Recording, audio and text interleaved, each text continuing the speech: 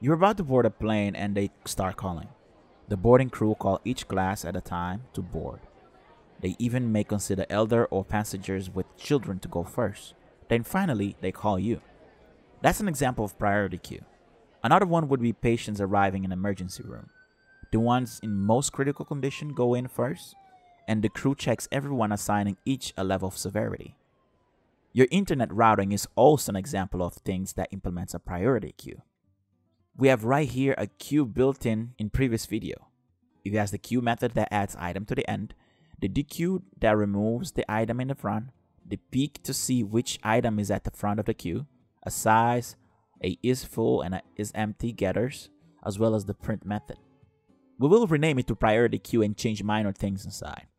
There are two ways to implement a priority queue. You can either organize the list by their priority when you in queue or when you dequeue, but we will do it when we in queue for this video.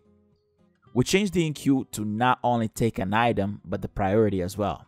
So first thing, I'll make sure the priority is never less than 0 with mathmax, which is actually a preference of mine. You decide how you want to handle your priorities. Then I'll create an element object with the item and priority to add to the list. The first thing I do is check if the list is empty or the element to be added is greater or equal priority to the last item in the list. Then just push it to the list so it goes to the end. This will save us from looping the whole list to just find out the element should go at the end. Else, I'll loop the list with the for in and do a single check. If the element to be added has less priority than the current item I am looping, if so, I'll splice it at the index, set 0 to indicate I don't want to remove anything, then set the element I want to insert followed by the break keyword to break out a loop. After, I'll just return the size. Now let's test this. I'll create my instance and queue up some items, then print.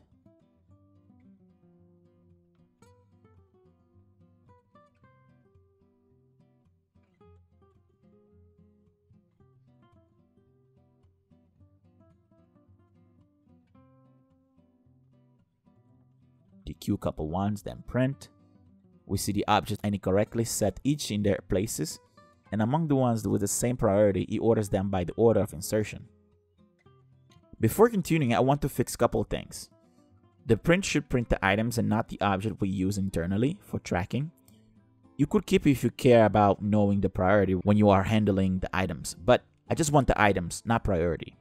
I'll map the list in print to return the list of just items. Change peek to return the item, same for the queue. Everything else stays the same.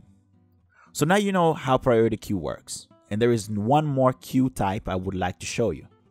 It is the circular queue, which is probably my favorite one to implement. Once again, thanks for watching. Catch you on the next one.